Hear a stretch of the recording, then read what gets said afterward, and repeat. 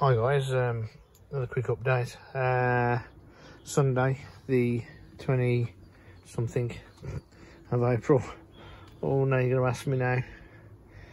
27th is it? Something like that anyway.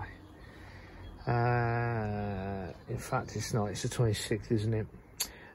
Anyway, this is the polytunnel as it looks at this moment in time. It's on the evening, it's around about just after 6 o'clock. Things are looking all right. Been working out at the back, and I'll do a quick video of that a little later and splice it onto the end of this. But I just wanted to quickly show you this. This little tub, yeah, was sat down there, and it was directly above one of my grapevines, which I'd obviously cut the end, and it's been what I call bleeding. This little bleeder. This pot here was actually full of liquid up to about here. Just noticed it. So these are runner beans that I actually grew last year and kept the seed. I've got hundreds of seeds, so if anybody ever wants any, I can send bloody packets of it. Look at them, there's absolutely tons of them, and I use them every year, and they're all perfectly fine. I've got, that's a little bit plump, but that would be the normal sort of size and texture and feel.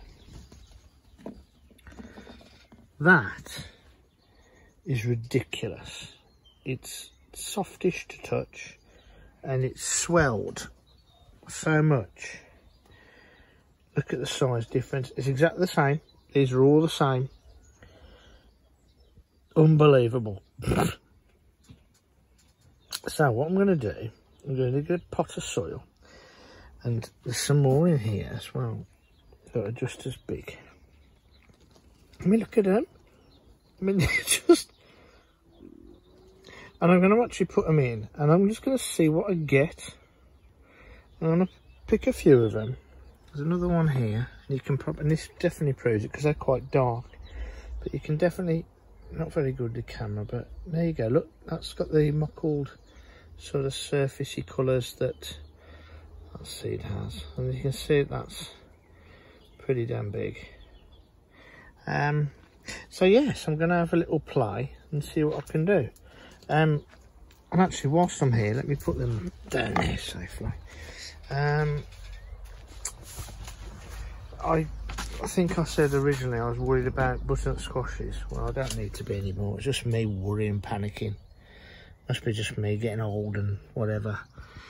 They've all come through, and actually on my windowsill at home I've got, I mean, cucumbers are coming through now, even though I've planted over a load yesterday. Market more, some more courgettes. These are some more, these are special ones actually. They're double coloured. It's white and a browny colour, like a 6 and a 6. It's like a China, I'm trying to think the name of it. Anyway, somebody's given me them to try, so I'm going to start trying them beans. So yeah, everything's doing okay here. Those tomato plants. I've done some blue Lakers gone. Runner beans haven't come up yet. Plenty of time. Nasturtiums are coming up now. I think I've got rid of ratty. Oh, but these are the other things, the other butternut squash. They're coming up nicely. I'm going to have tons of them now. These as well, which I've potted on. They were ones that are home and they got a bit leggy. So I've put them in here, and the true leaves are coming now, so they're in the air pots. And some courgettes here and there. Because I do like courgettes, I buy a lot of courgettes now. Some more here. Tomatoes. I've just bought the last two of these jumbo trays from Wilco. Not necessarily to be used this year, but I bought them because I'm finding actually these are much better than the smaller trays that I keep using. They keep breaking down. I think, to be perfectly honest, I've thrown them a lot away now. They're even more flimsy. Although these will get a tray and what's it, capillary matting. And I can do mix it or mix and match. The other tray that I was using is outside. Let me just show you what I meant by that. Like this one here. I've left some tomato plants left in there, but I've got turnips that's coming up, purple sprouting broccoli, radicchio. Those two are free, and that is, and these are going to be beetroots. Those are all chili peppers and all that. These are spring onions, which I think some are coming up. Spring onions just don't seem to be wanting to go, so I found that actually a lot easier to do. And it's got a tray underneath and that, so I'm finding those easier to use, and I'd rather use those. I mean, these I've had actually these for a few years actually. These have worked out okay. These are okay, but they've started to split. The ones I'm actually meaning, I think, are these type of ones, and they just cheap Wilco pound for 4 or 3 or whatever it is. They just break, and I don't want to keep putting plastic in recycling, so I will use them as much as I possibly can, but I think these last a lot longer, and they're in one place and all the rest of it. That's my thought process. Actually, this half's getting longer and longer. When I come down from home, I bought a load of stuff from the shed, and these are what you normally get in the garden centres. These are the actual holders, and you usually buy like one of these for, you can like buy 5 for 10 or something like that, and it's normally got like 10 cauliflowers in, or 10 broccoli or whatever, so I'll keep those. So yes, I might as well do the whole lot now, I think. Just watered everything up here. All the onions and that, everything's looking okay. The ones from last year are all here as well. The fruit trees are doing okay. This bed I got done. Just got to fill it up with some soil. I'm using it as a cutting board, cutting support at the moment, as you can see. Simple reason is because these need to be cut, because some onions and garlic is doing okay. So there's garlic and then some onions and some weedicus.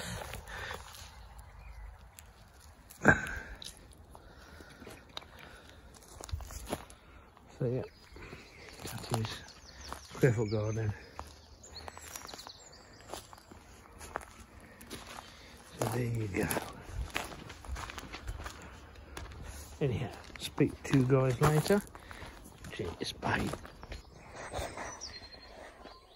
Hi guys, second part of the update. Top half, I think I got up to here. Square-foot garden, you'd seen potatoes, onions. This is all practically the same. I've let somebody have some rhubarb because I haven't. I'm not going to be using it this moment in time. Broad beans are still alive, which I put in a few days ago. PPPs are showing. Peas are showing. There you go. Peas are showing. So there you go. Weeds are showing. Little chickweeds. It's not too bad though. Broad beans aren't showing. I wouldn't have thought they would be showing yet. At least you can tell when these things start to come up. Nothing yet, that's fine. Peas are showing anyway, which is good stuff. So all these weedicus here. Yep, broad beans there. Just got to take the top off this. And this is what I've been working on again today, on and off. And trying to get this all done, preferably by middle of next week, or this week coming, should I say. These are the boards that are very close to the edge. The simple reason is because these were just over 11 foot, so I had to cut them down to 109 It was 109 when it's 327, yeah. So I can get 3 out. But actually it means then, when I get this piece of wood, I can nail them to it or screw them to it, like so, and then I can do some slats down the front. Obviously that white bit there, I can sort something out with that. But then on here, we'll have 2 here and here, because I'm not having the internal posts there. And the same running up here, and I have got some more of that behind there, because these were the old, as you can see, uprights there. If not, I might pinch some from over there. Now I'll ask first, see what he says. See if he's got some spares. I'm sure I can get some wood from somewhere which isn't expensive. And so yes, and this end I've put a great big piece on there, big sturdy piece. It's the end piece, so that's really sturdy now.